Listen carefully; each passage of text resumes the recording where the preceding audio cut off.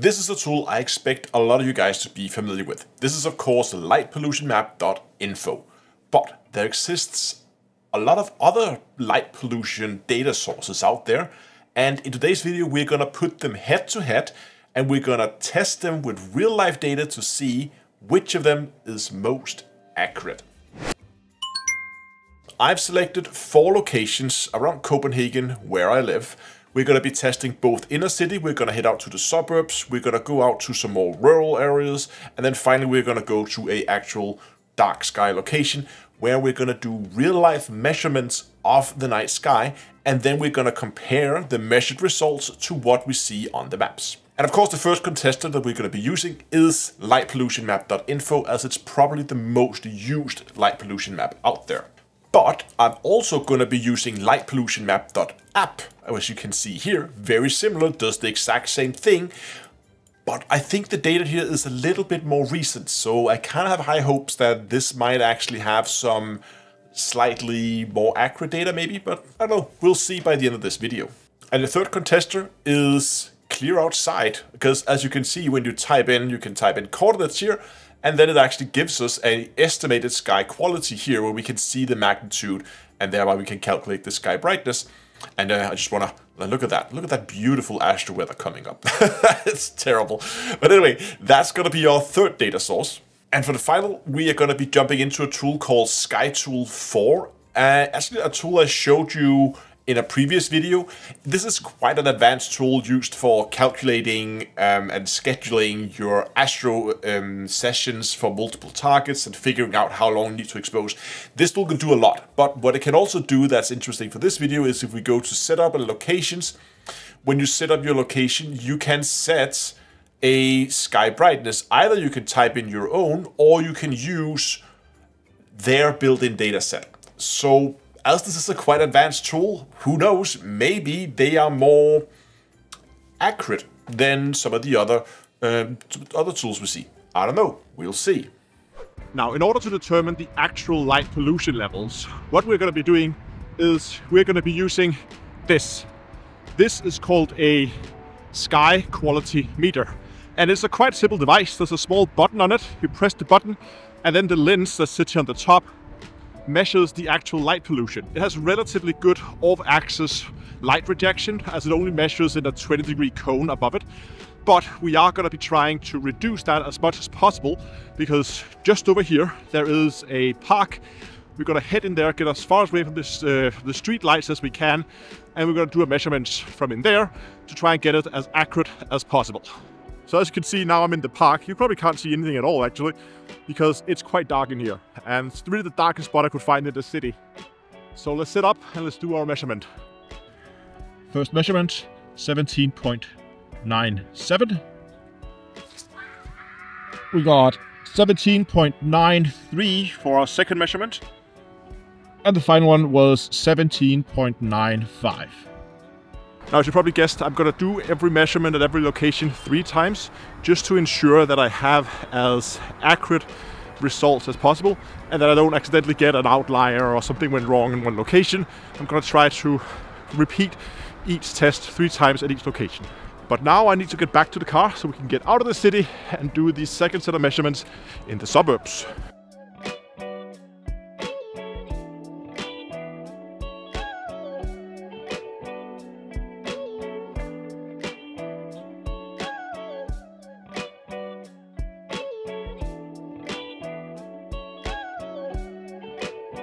Now for our second stop of the night, we moved out into the suburbs.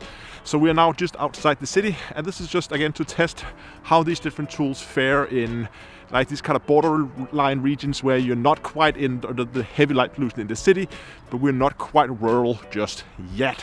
I'm going to try to get away from as much of the light as possible. Just over here, there's a small hill. We're going to climb up top of that, and we're going to try to take our measurements up there, so we should be away from all the lights and buildings and stuff that's in this area. Okay, here we are. Let's get these lights off and let's do some measurements. Measurement number 1 is 18.9. Number 2 is 18.86. And our third measurement is 18.88. but the night is still young and we still have a bunch of driving to do because I want to get this done before the moon rises.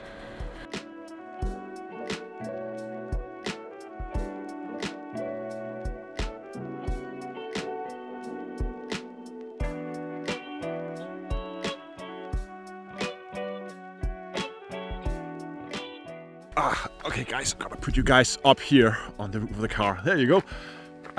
We made it to a small disused airport, small airstrip, just right over here actually. I've been taking some really cool shots from this space. So, you know the procedure by now. We got our light meter and we're gonna go and do our measurements. Let me get this light, turn that off, so we're not polluting our data. And you can't see a thing right now, can you? You can here. Okay, gotta press the button. We got 19.88 on the first measurement, 19.85 on the second one, and 19.91 on the last one. Okay, there we go. More light again. Hello, guys. So, one stop left for tonight. It's getting late, but I think we can just make it before the moon rises, which is actually a observatory, but I'm gonna show you when we get there.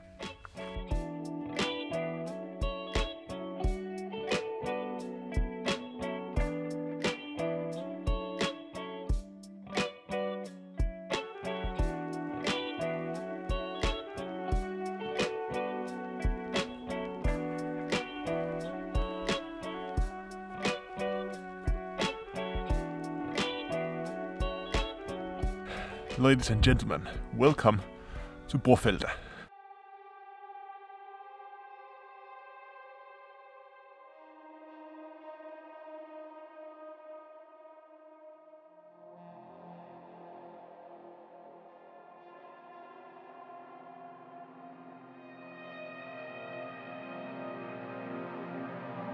This place is probably the center for astronomy in Denmark, and the reason why I've come to this place, while not necessarily the darkest in the country, this place is quite dark and definitely would be considered a dark sky area, and it's actually been passed by law that you're not allowed to increase the light pollution in this area. So while the areas around it, light pollution has increased, this has actually stayed relatively consistent.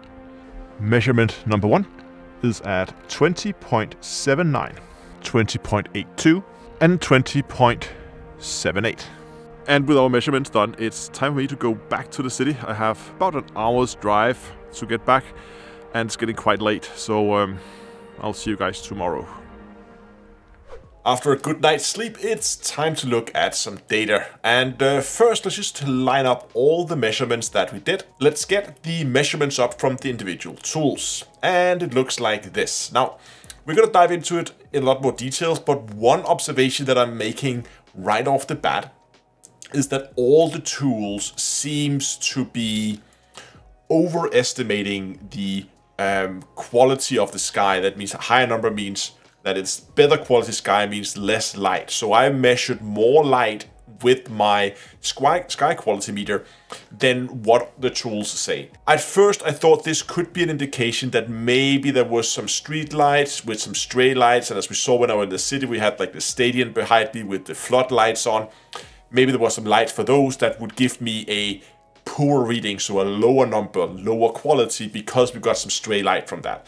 Now, I specifically got a sky quality meter with pretty good stray light protection. If you notice that even out at the observatory, it still got consistently lower readings when I was using the tool compared to what the online tools were saying. And out there were no street light. It was pitch black out there. It was really, really dark. So there was no street light, there was nothing. So we can be pretty sure that wasn't the case out there. And since we see it consistently across all the locations, I think that there could be two explanations. Either all the tools just generally aim too high, or give the too good quality compared to what it really is in reality, or alternatively the tool I got has not been calibrated correctly. It should have been calibrated from the factory and just be ready to go, so it should be accurate. Assuming that my measurements are correct, then let's try to see what's the difference. How much off were each of the different tools compared to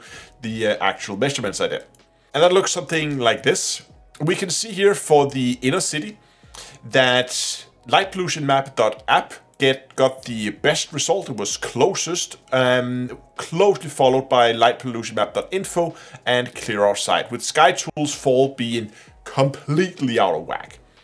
And that's actually a pattern we're gonna see repeat itself, where even when we get out into the suburbs, we still see Light Pollution Map pulling ahead with the closest result to my real life measurements, closely followed by LightPollutionMap.info, and then with Clear Our Sight and Sky Tools Fall kind of lagging a bit behind.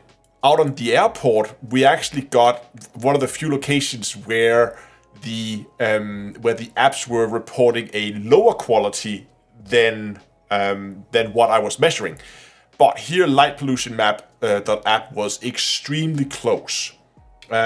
Sky Tools 4 actually did a pretty good job in this area too, with the largest discrepancy here being for LightPollutionMap.info. But overall, LightPollutionMap.app got the closest result. And just again for the last one, again, LightPollutionMap.app got the best result compared to my real life measurements. And again, you have info and Clear Our Sight being very close, and Sky Tool Fall being just completely just doesn't even matter. So overall, I would say, assuming that my measurements are valid, that LightPollutionMap.app gives more accurate results compared to what you get with .info. So I would probably gonna be switching over and begin using LightPollutionMap.app a little bit more, as it seems to give more accurate data than what we get on LightPollutionMap.info. And one final thing, you can also get yourself your own little measurement tool. You can get yourself the emergency gravity detector on my merch store. It will be linked in the description below. So if you're ever in doubt whether gravity is still in effect, you can always just yeet that thing and see if it still works. Check it out along with other t-shirts and other cool stuff, and help support the channel a little bit over on deepspacebooks.com, where I also sell my merchandise.